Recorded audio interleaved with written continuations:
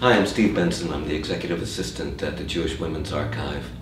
On April 28th, 1965, there was a famous broadcast on CBS, Barbra Streisand's first TV special called My Name is Barbra.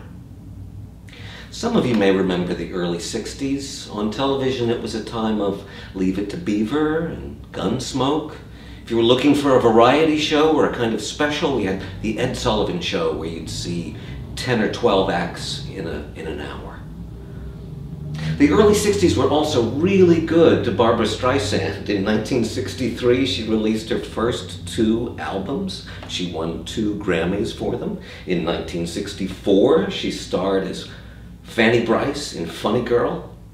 And in 1965, she signed a 10-year contract with CBS to develop specials. She was 22. And what she insisted on in signing her contract was complete creative control.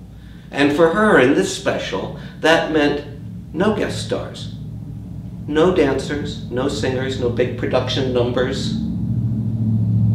As she said at the time, it's just me, a bunch of great songs, and some wonderful musicians.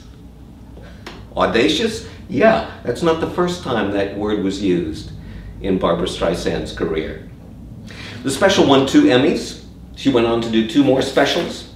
And as she said later on, I was concerned with artistic control only. I wanted to produce my own shows, and now I can. And nobody, not sponsors or advertisers or anyone, can interfere. Not bad for 22.